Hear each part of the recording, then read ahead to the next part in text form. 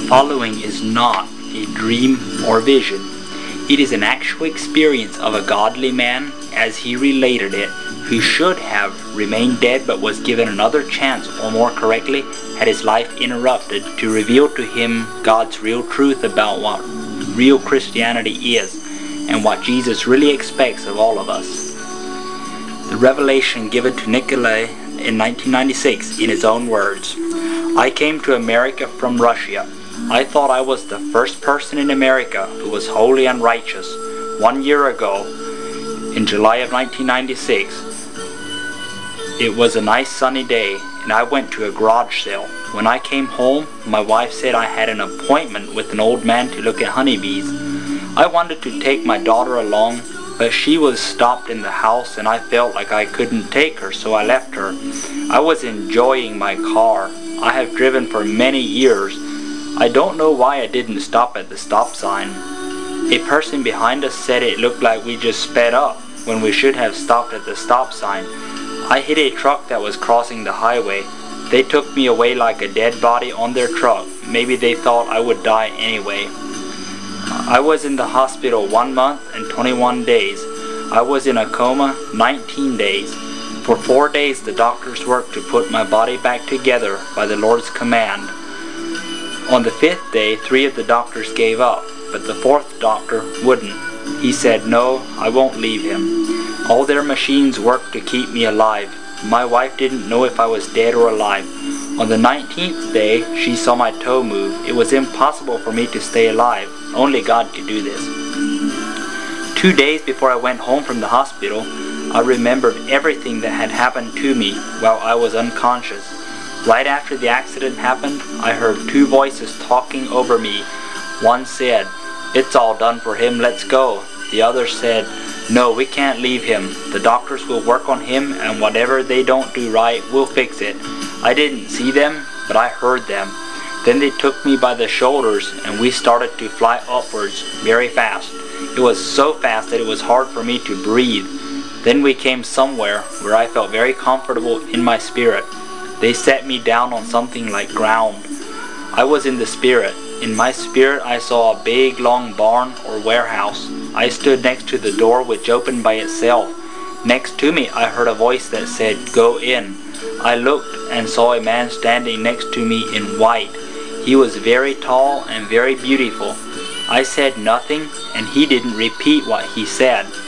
When I went inside, there were shelves on both sides of the walls. On the shelves I saw lots of clothing. There were many different kinds of used clothing, not new, but the same kind of clothing you see in stores on this earth. In the middle of this building I saw a long table that had many boxes on it.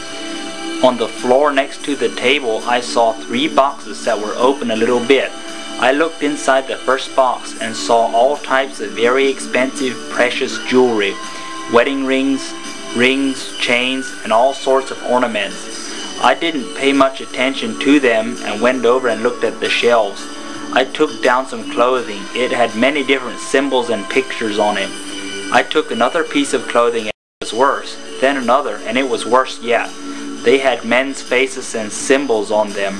Another had pictures of animals. I understood that this clothing had pictures on them. On the right side was the woman's clothing, and on the left were the men's. All had pictures on them. I went back to the boxes on the floor and saw many expensive adornments. I opened the second box, and in it were some very expensive brooches. I picked them up to see how pretty they were, and found 2 that were exactly the same. They were so beautiful. I said out loud, "What a good job the person did who made these." I heard someone say, "Oh, do you like these? Do you love these?" When I heard the angel say this, I threw them back into the box and said, "No, I don't want this. I don't like this." At the same time, a horrible stench and smell came from the clothing and jewels. I couldn't breathe from the smell. I started choking. I asked the angel if I could leave because I couldn't breathe. He said yes. I began to wonder why it smelled so bad. He said, "On earth people love this smell. It's pleasant to them. They don't need God. They love the world, but this is how bad it smells to God."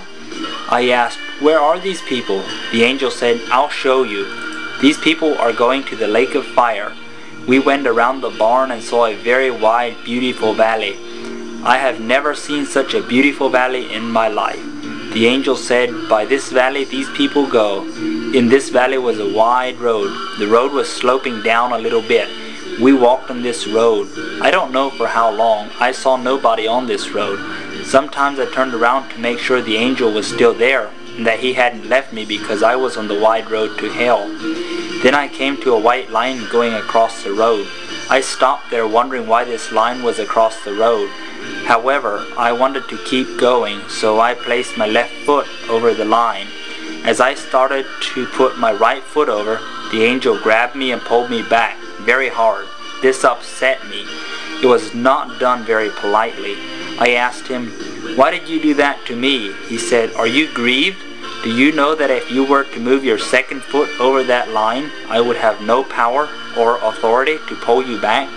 Past this line is the lake of fire, the point of no return. I couldn't see where the angel was pointing. I said, why is it there? Who made it? He said, Jesus made it, and everyone who passes this point will not come back. The people who have jewelry and clothing you saw are over this line. Many are coming who are deceived. Suddenly a large crowd of people came walking down this road. There was so many people that they took up the whole road. They were coming fast in a very organized manner, each row in a line. I moved to the side. As they came closer, I moved over more so they wouldn't push me with them. They looked like they were having a celebration, so joyful and happy. People were clapping and waving white banners. As I looked at them, I saw that they were Christians walking on the wide road. I thought, I know these people. I have prayed with these people. Some were even wearing head coverings. They asked me, why aren't you walking with us? We know where we are going. We are the King's children. We are going to the kingdom of Christ, to heaven. I told them, Satan has deceived you. You are going to the lake of fire. But they didn't want to hear that they are deceived. They were just laughing and rejoicing and didn't want to hear that they were wrong. I watched them as they reached the white line. The first row stopped at the line. They didn't want to go over it, but because of the multitude of people pushing behind them, they got pushed across the line. Each line was pushed by the row behind them. After they were pushed across the line, they began to run to the lake of fire. I watched them as they ran to the edge. When they got there, they tried to turn around and run away. However, when they turned, they would lose their balance and fall backwards into the lake of fire. I would see their faces. For an instant when they turned around, they had such horrible fear and terror on their faces, such as I have never seen before. Each line continued to push the next into hell, all of them going to hell. I watched 4 or 5 lines go in. The angel said, do you see? I said, these are Christians. I prayed with these people. He said, come and I will show you who deceived and taught these people. Check part 2 for the rest of the story.